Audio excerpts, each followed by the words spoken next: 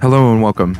This is Chris from Swatera Media. This video is the first in a series looking into ways to pull off parts of the visual effects pipeline in the free version of DaVinci Resolve. So we're going to start with rotoscoping. It's one of the core skills expected of any visual effects artist. This will be a subsection of videos looking into various ways of pulling a matte. By pulling a matte, all I'm referring to are several different ways of isolating an element in a video from the background. In the case of rotoscoping, this is isolating a subject in a much more manual way. So instead of using a chroma key or other keyers, we break down our subject into many different parts and animate shapes over time to create a matte. Roto may sound daunting, but it isn't scary once you learn how to do it efficiently. We're going to look at a couple ways of doing it, including ways to tackle more difficult situations like hair. So let's start with the basics and grab our footage. We're going to start with something simple, a non-organic shape. Alrighty, so here we have our footage. So this is going to be just crazy simple. I just wanted to explore some really core concepts with it before we move on to something a little bit more challenging. So we're going to rotoscope this stop sign. So it's a simple shape, won't take much effort at all. We'll be able to knock out this really quickly, but it'll demonstrate how we can use tracking to make things even simpler. So the first step that you want to take whenever you begin to roto something is to analyze the footage and see what's going on. So in this case, we get really slight motion of the stop sign. So tracking probably wouldn't even be necessary in this case, but we're going to do it anyway just to kind of show how it works.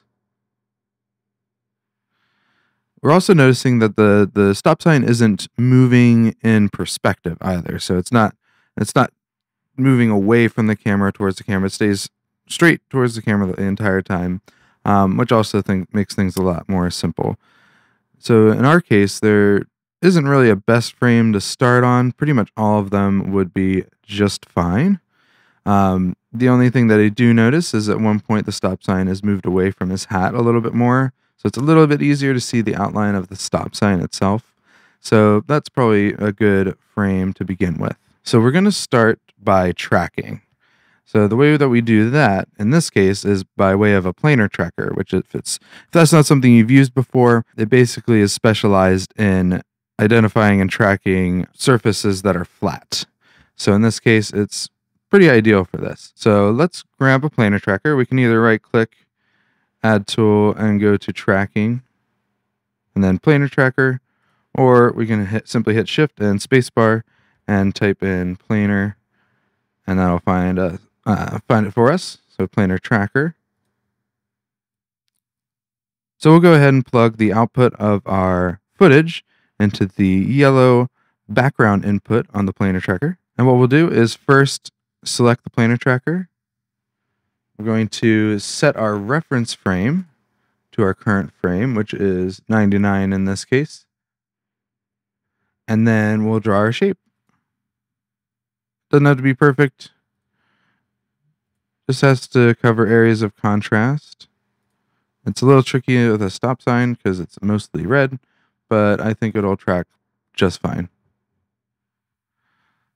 Now, it's important to note that this shape is not our final roto shape. This is simply just a shape that we create to tell the planar tracker where to track. So because of the way that planar tracking works, you'll want to make sure that this shape that you draw for the planar tracker is as close as you can to the edge where you're trying to roto, because that'll make sure that it's getting the maximum amount of stabilization possible. So what we'll do is now that we have our shape made, we'll click track to end,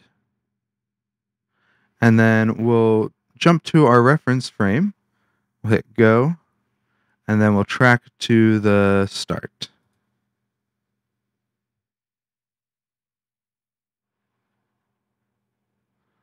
So there we go. Now we'll head back to our reference frame. We'll hit go and go back to that. And now the thing about the planar tracker node is it doesn't have any actual transform options inherent to it. So we'll need to create a planar transform. So once we have our planar transform, we'll go ahead and click on our planar tracker node to go back to our reference frame. And then we'll click on our planar transform. Now what we're going to be doing is transforming the roto shape that we create. In this case, we're going to grab a polygon. This is going to be a Bezier curve, but we're not going to actually use the Bezier handles. So you'll want to make sure that when you're clicking and drawing points, that you aren't clicking and dragging. Otherwise, we'll get these Bezier handles. And we don't want that in this case. We just want straight lines. So we'll undo that. So we'll then just draw around our stop sign.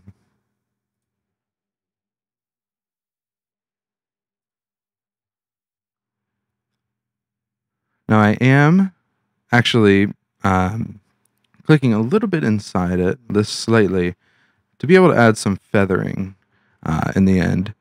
We want to make sure these line up nice to the corners.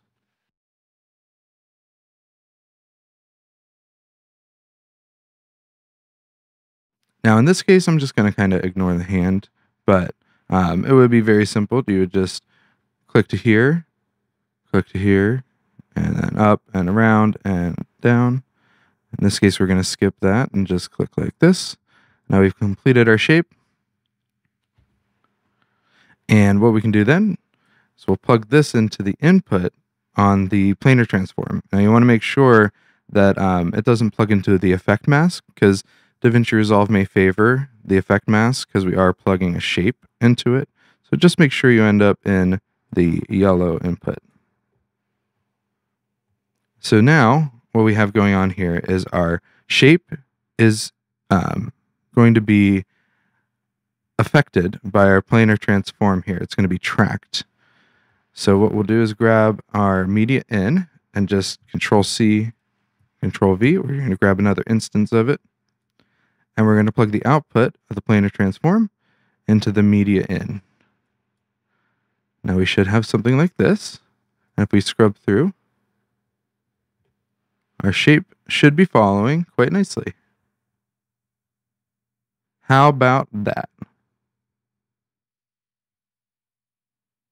Now, of course, in most instances, when you use tracking, what it's going to be doing is simply assisting. So for most shapes, and especially organic shapes, tracking is just going to be something that speeds things up a little bit. It's not going to be something that will allow you to not actually transform any shapes. So what we always want to do is make sure that we go through here and make sure things are looking good. So an easy way to do that here is we'll grab a merge node and merge this whole deal over top. And we'll make this active just by clicking and dragging that in the viewport. And what we can do is we'll change the color of just the stop sign so we can see the edges a little bit easier. So we'll grab a color corrector, put that in between there, and we should be able to change this. I'm going to use something a little extreme. So in this case, green.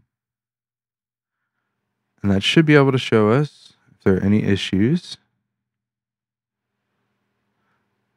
And an important thing to do as well is in the polygon, we're just going to feather the edge a bit. So we're just on the soft edge. What I'm doing is holding Shift and then clicking and dragging this number to make that edge a little softer, because in the video it is a little soft. And I'll see how we're looking. That ain't too bad. And if we want to, we can see that on its own. Yep, just like before. So we've isolated the matte. We can also check the alpha just by clicking up here, choosing alpha. That'll show us the alpha output. And we'll switch back to RGB. And that is the very basics of Roto. So for the next shot we're going to work on, we're going to do something that we're getting into a little bit more of the more advanced stuff, because this is pretty easy peasy. Alrighty, so this next clip is going to provide us with some new and unique challenges. I think what we're going to do is rotoscope just this side of his hand. Now, as we can see, there's pretty significant motion blur. And that's something that is common, and there are multiple ways to address motion blur in Roto, and actually some different schools of thought even. You will hear people suggesting different ways to address motion blur, but I will tell you the way that I use and the way that I've heard most often recommended. And what we'll also do is I'll break down the shot and talk about where I'd put the actual roto shapes. I'm not going to actually go through the whole process of rotoing this person in its entirety because that would be an incredibly long video. But what I intend to do is give the starting points and the methods so that way you can begin and go through the entire process. So the first thing we want to do is, of course, just like before, analyze the footage. So let's take a look. We're going to scrub through rather slowly because this is obviously a very fast motion. And what I'm looking for right now is the point at which because we're going to do the pinky and then kind of the side of his palm here and maybe a little up into his wrist. So what I'm looking for is the point where that part of his hand is most clear and the part where it's most complex. So what I need to have is throughout the whole sequence, and you can also start and end roto shapes as needed, but for the purposes of this, we're going to keep it a little simple. We need to be able to draw a shape where we know we have enough points for the rest of the movement. I'm thinking right around, I think this should be a good starting point. Now, it is possible that I may even break down, like if I was actually rotoscoping this, I may break down his finger into even smaller shapes. It may seem counterintuitive, but by using smaller shapes and more of them, it's really a lot less unruly than using one big shape. Because what can happen is if you make a shape that's too big, the shape changes over time and you end up not needing as many points. So the more you break down the shapes, the easier it can be. You're not ending up working with a bunch of points that aren't necessary. But in this case, I think it'd be fine to make one solid shape just for demonstration purposes. Now, I am a proponent of using B-splines over Beziers for the most part. I find that the added steps of adjusting the Bezier handles is often something that kind of adds unnecessary time. Now, there are instances where you'd want to use the Bezier handles, and you'll kind of feel those out as you draw shapes around things and notice how they contour. But in our case here, B-splines should work fine. And what B-splines are shapes where the curve is kind of interpolated between these 3 points for you. So as you draw, you can see those curves are automatically added for you. And this is really great for organic shapes. So let me get rid of that and we'll grab a fresh one. So we're going to go ahead and start. I'll click here. Now we can probably get a nice big sweep here around the wrist.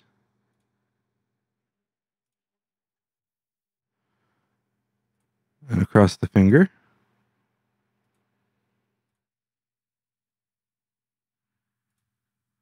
Now the fidelity of your roto is also going to be dictated by the needs of your client. These are things that you'll be discussing with them, or if you're in the industry with your supervisors and stuff. Here I'm being a little bit loose and trying to use as few points as possible. And I'm just coming around and making sure that everything's good. Cool. Now, one thing to keep in mind when rotoscoping is you're not going to be changing this shape on every frame. That's not a great way to do roto because, especially for a shot like this, we have pretty smooth motions. See that swing up? That's essentially a straight line. And as we know from using keyframes, if I were to add, I have a keyframe here where I created the shape. If we were to add another keyframe up here, this would move pretty smoothly to that point. So what we'll do is I think here's a good point. So we'll go 1, 2, 3, 4, 5. So that would be referred to as rotoing on the 5s. So I went back 5 frames, and I'm going to click and drag my shape up here. And now we're going to align it to his finger. Now, as you can see, it's getting a little tricky to see this, but what we can do, so we'll grab a color corrector. Maybe if we just mess with the contrast a little, We can see it a little bit better. So we do see the tip of his finger. Now the trick with motion blur, and this can be a little challenging. You'll need to kind of try things and then, assess, but you want to roto to where the finger actually is. You do not want to roto the motion blur. We want to actually put this shape where his finger is. And the reason for that is we can apply motion blur to our shapes. And that will blur the matte that we create. And then cover this motion blur with a semi-transparent matte. So we'll be able to kind of replicate that motion. Now it can be a little tricky to see. So what we'll do is try to get a preview going. I'm going to grab a background node and turn it red, or whatever color you'd like. I prefer to use red. And we're going to mask this background node with the B-spline. And we'll go ahead and we'll merge that over top of the footage. Oh, got to change the background color. Always forget about the luminance. I'm just going to turn down this blend a bit so we can see through it.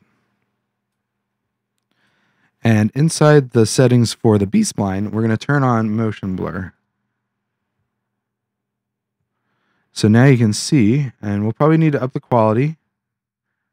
And this is something that you're going to have to be kind of turning on and off as you go through. Now, I'm working with stock footage in this case, but what you would want to be able to do is get as much information about your footage as possible. So you'll need to know the frame rate, and it's also helpful to know the shutter angle of the camera which was used. Now, in this case, we have no idea what was used because we don't know what camera this was shot on, but we can kind of hazard a guess. We can kind of adjust this until it matches. Now, in this case, I'm going to up the blend a little bit so we can see this motion blur coming off of it. It looks like we're pretty close, but I think we might need to move this shape down a little bit.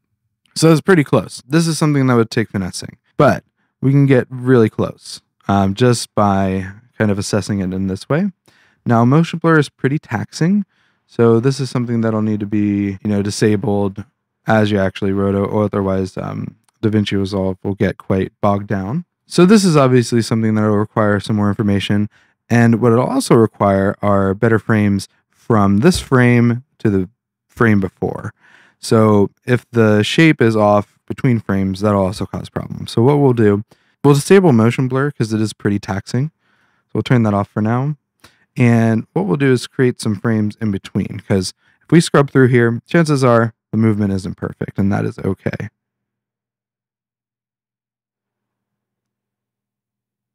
Yeah, so it does lose it a little bit. That's fine. And with this motion, we may end up, creating more keyframes. But what we always want to do is split things in half. So as you can see, we've created these two keyframes, and we'll want to make a new keyframe somewhat in the middle of those two. So we'll move this down here, and we'll change that transparency back.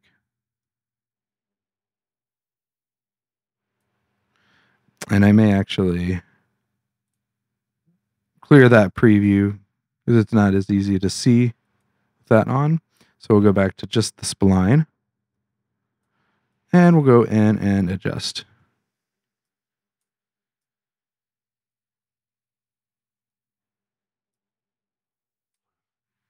Now we are starting to get some motion blur here. So we'll want to make sure that we're in a little bit to compensate for that. Now it can pay to make big changes. Like you just saw, I grabbed the whole shape or a large portion of the shape and moved it down. That can also save time.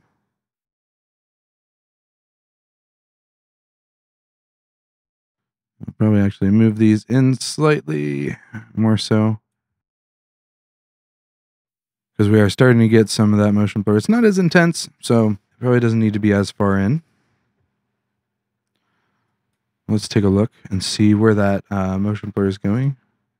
Yeah, that's pretty good.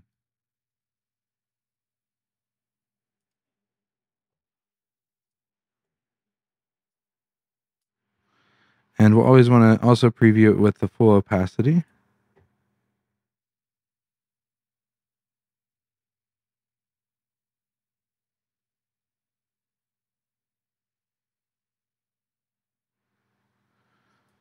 So it looks like the finger is even further in than I had thought.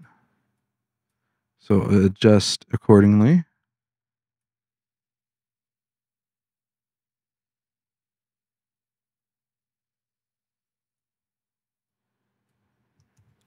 Cool.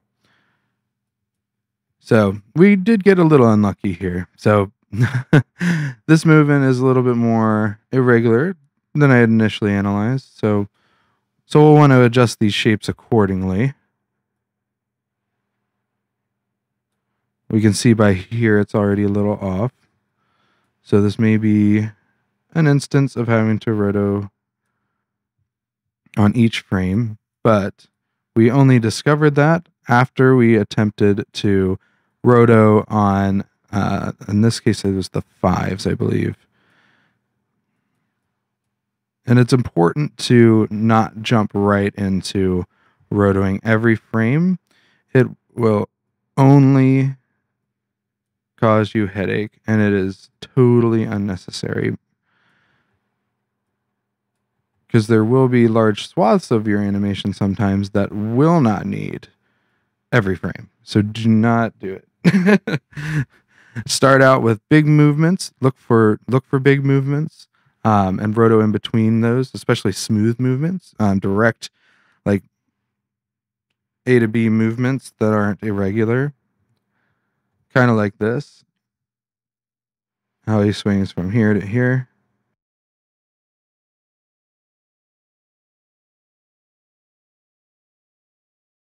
And what we'll do, it looks like this one's a little off as well. Just gonna move this down slightly, because it might actually be pretty close. So let's turn on we'll turn on our motion blur again and see. Because the motion blur is typically going to calculate a pretty accurate picture of the motion. It's going to do a pretty good job.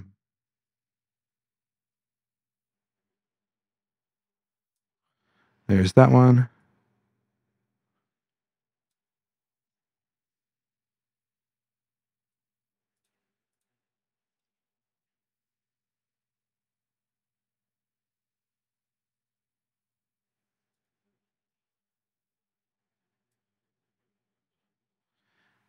Now, the reason why this one's solidifying on the side here is because we don't have any extra frames to the left. But I just wanted to demonstrate the basic idea of how you would go about rotoscoping motion blur. And you can ask questions in the comments. I'll do my best to answer as many as I can with regards to this. But the trick with rotoscoping videos is it can get so tedious to just sit there and watch somebody rotoscope all day. So I don't want to go through this and kind of do all that. For the next part of the video, I have a completed rotoscoping of somebody that will kind of demonstrate, kind of in more depth, what my thought process is when I'm rotoscoping.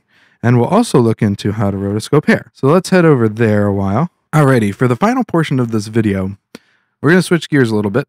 Things might look a little different. It's because we're inside a wonderful piece of software called Silhouette. This is made by a company called Boris FX. You might be familiar with Mocha, which is another piece of software that they make that you might be familiar with from After Effects, because it comes, a light version of it comes with it. Now, the reason I did this roto inside of Silhouette is not because DaVinci Resolve couldn't do it, but because I was having some troubles with my own installation of DaVinci Resolve. So because roto is quite tedious, I decided to just play it safe in this case, so that way I could get this video out for y'all in a timely manner. Now, what I'm going to do is kind of talk about this a little bit, and especially what we're going to do is once we're done looking at this in Silhouette, is we'll go back into Resolve and kind of take a look at how we do things like the hair. And sorry, my voice just cracked. I am definitely 32 and not 14. Because especially one of the things that I was always wondering for a while is how the heck do I do like finer hair and things like that? Because this is all totally Animated, we have a woman underwater. So this provided, a bit of a challenge for a couple of reasons. One, because of her hair. Hair in general is kind of a tricky thing. Now, if we zoom in a little bit, obviously this is quite a quick and rough roto. This is mostly for demonstration purposes, but this kind of shows what I mean when I say we're breaking down the shapes. And some of these, even this, could have gone even into a smaller shape. So one that wraps around her lower lip, and then one that wraps around her upper lip, and then one around her nose. But this is a good thing to look at to understand what I mean when I say, let's break these shapes down. And it makes life a whole lot easier, because if you tried to make a shape for her entire skirt, it would get out of hand very fast. What I also do is end up with shapes that disappear and appear.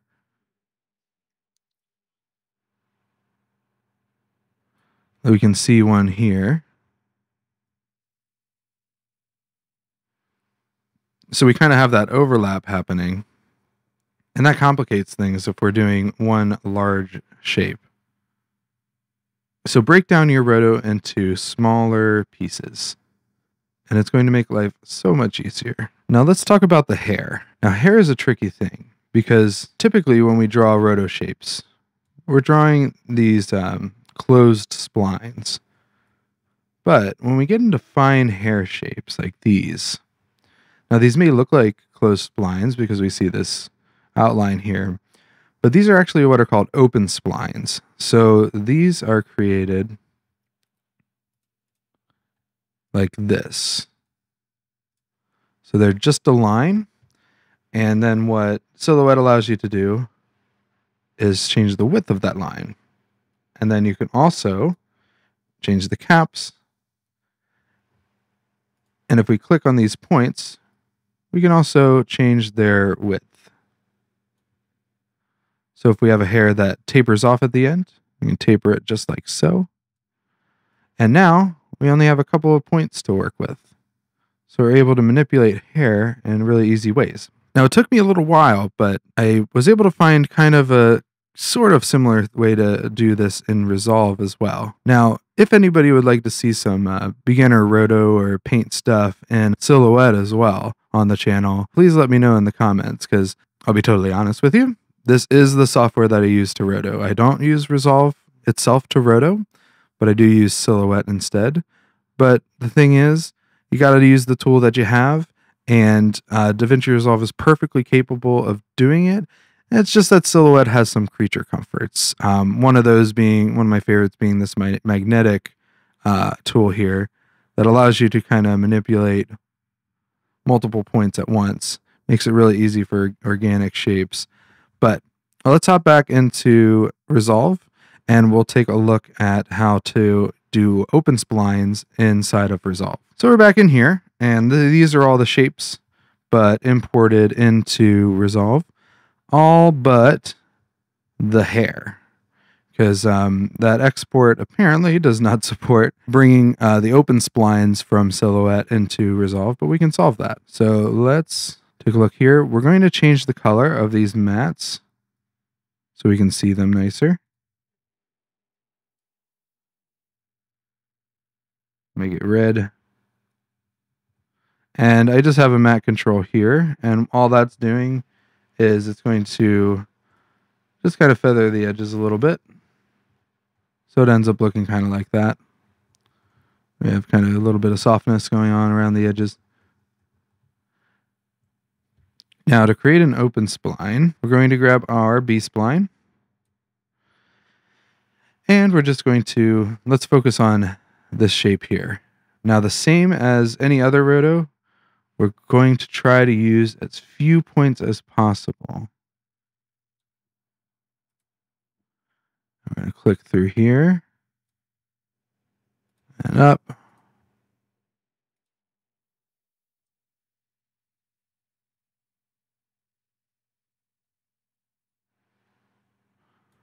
I think I might have needed an extra point there, so I'll just backtrack a little.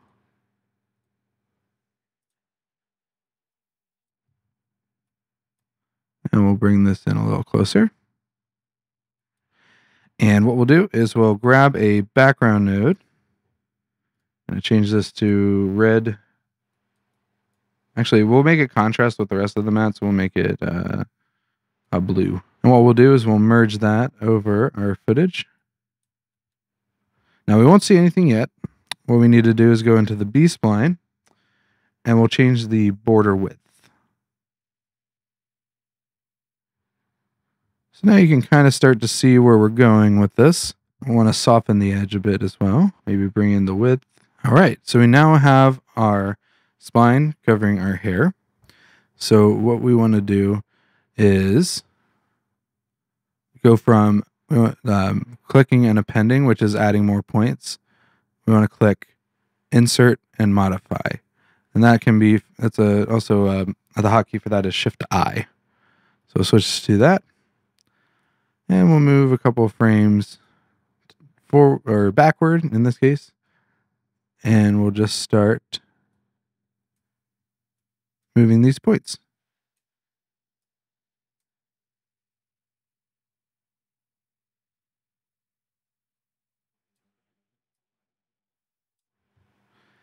And now this will animate nicely between. Might need some in-between points like before. We want to start with as few as possible. So in this case, I'm starting in between in the very center of both points that I just made.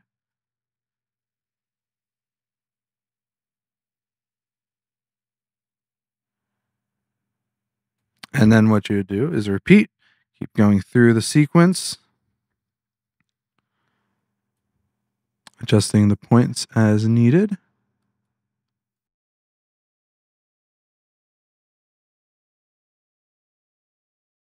So I'm obviously not going to do the whole thing, but I think you get the picture. Now, one of the obvious limitations is that these splines are going to be the same width throughout the entire spline. So that can cause a bit of an issue. Now that is a limitation with the Resolve that I don't believe has a solution by way of like the studio version, because I have the studio version and I was not able to find a way to do tapering to that extent. But for a lot of rotos, this is going to get you there. And it's much better than drawing actual shapes around the hair. Because especially when you get super fine hairs. So what you can do if you do need to fudge it a little bit, since you don't have the ability to taper all of them, I would make the border width match the width of the thinnest part of the hair. Generally speaking, unless it's a close-up of hair and you can really see those flyaways and really see them in detail, I don't think anybody's really going to notice, especially if you're doing it for fun. If you're just learning, it doesn't matter too much. Because as you saw, there are tools out there that can elevate this process a bit if you find that you're getting asked to do roto a lot and getting paid for it especially. But DaVinci Resolve does give us the tools that we need to do this just fine. And what you can also do is use multiple open splines, or, in some cases, if it is a little bit thicker, you could get away with using a regular roto shape. But I did want to tackle hair because it's one thing that I never really saw a lot in a lot of other tutorials, is how to tackle fine hairs. So I think I'll do one more just to kind of demonstrate kind of a thinner one. So maybe this one here. So let's go back to the beginning. Yeah, this is a nice one.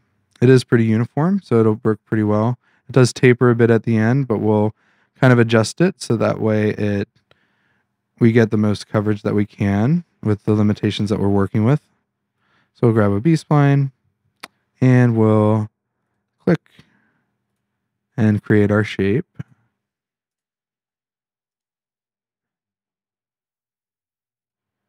Cool. And we'll switch to insert and modify. We can actually duplicate this background node here. Plug that in, merge that over. Now, what you could actually do is, of course, add the new one to the end here. but I'm kind of keeping things separate just for the sake of this. Because what I ended up doing before too is see how you end up with a bunch of these connected together. That is totally fine to do it that way and definitely encouraged. So we'll add some border width. And what we're doing here is I'm just going to take a look and make sure that is going to match the width of the smallest portion of it. There we go. And now in this case, we'll take a look how it moves. So it looks like it starts to go behind her around that point. So we'll make sure that I'll set the second point there.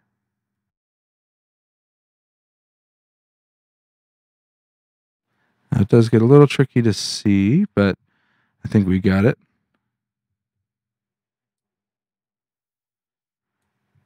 As we can see, some of our in-between frames are starting to kind of fall off a little bit, but we'll pick a frame right in the middle. Now, typically, I would not go back and fix this quickly. This range that I've done here from 6 to 0, I would go through the entire shot at 6 and then only then go back and put frames in between. And by frames, I do mean keyframes.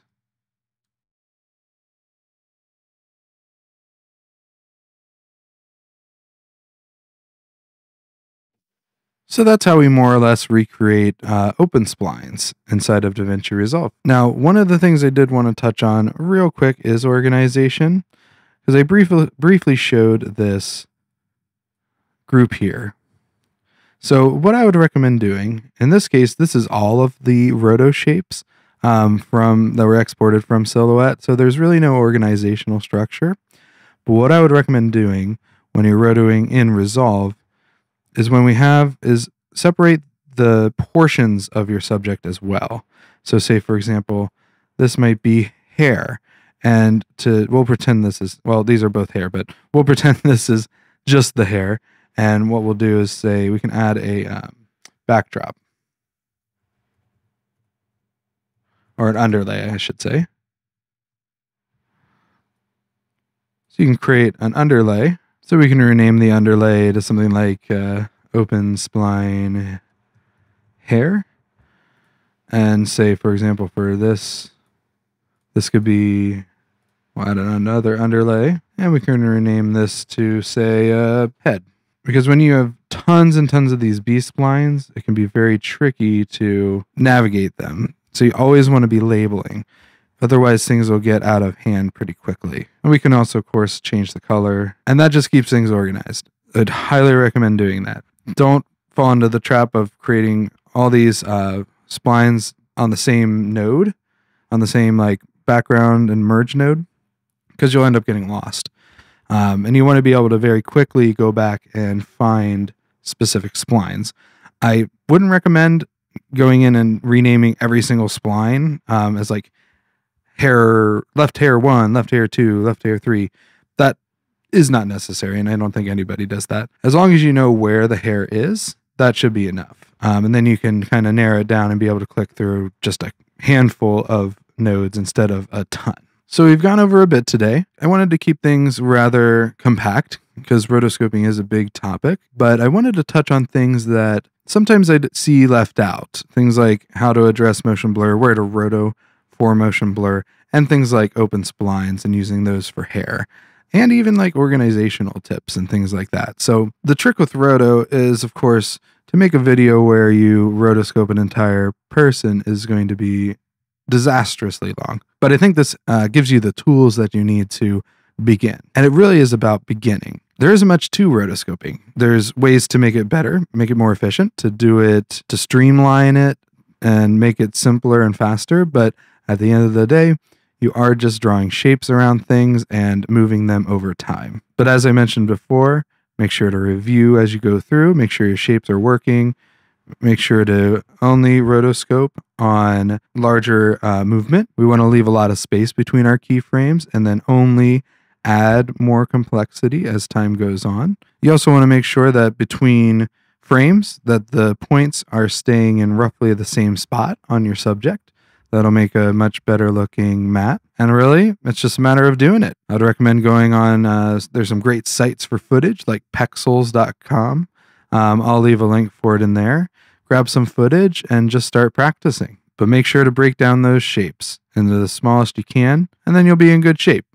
As I mentioned before, if you have any questions, if anything's not clear, leave them in the comments. Subscribe if you'd like to see the upcoming videos in this series. And I think that'll be all for now. Hope you have a great rest of your day. See ya.